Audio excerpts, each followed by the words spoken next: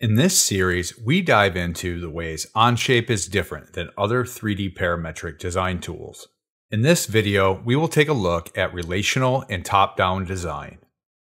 Onshape handles the relationships between components and other elements in your design in two very unique ways: the multi-part part studio and in-context references.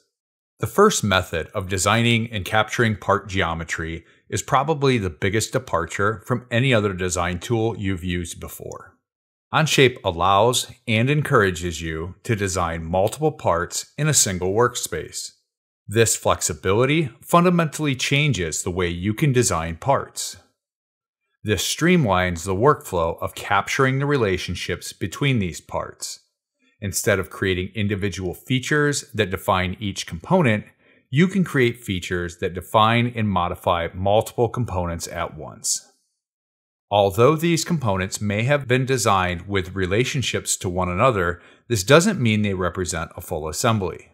In some cases, you may have multiple instances of the components that were designed. And likewise, you may need to incorporate other components from standard content and other part studios or even other documents. Incorporating these into an assembly is a quick, easy step. You can parametrically link these to the part studio.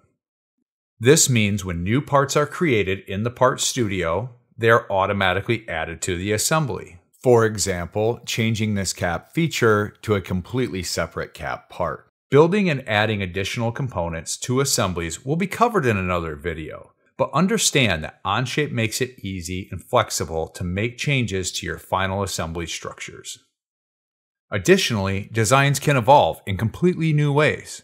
What started as a single component can evolve to be multiple parts, and vice versa. A design that contains multiple parts can be simplified down to a single component, reducing part counts in your design. This provides a completely new level of freedom as you design, allowing your designs to evolve naturally without having to worry about managing files. This may lead to the question of traditional multi-body files found in other 3D design tools. This concept is handled a little differently within Onshape as well. If you have several parts or bodies that should be combined to represent a single part, you can turn them into a composite part. Composite parts are perfect for purchased components that are comprised of multiple parts, but you only want to track a single entity. As you build out your assemblies, you may find cases where you need to capture references relative to a specific assembly component or position in the assembly. At any time, you can create a snapshot of the assembly and that particular position as an in-context reference within the part studio.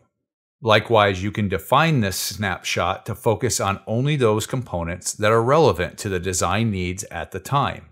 This allows you to create references to those components within that particular position. This concept is unique to Onshape in that as you make changes in the assembly, not every subtle change is going to push an update to the corresponding parts.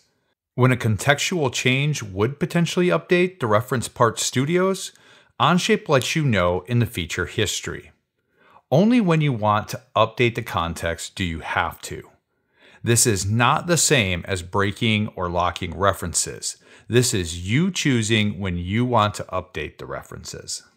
These methods for creating relational designs between components is a significant shift away from how parts and assemblies have been created in the past. This truly leverages the unique architecture of Onshape.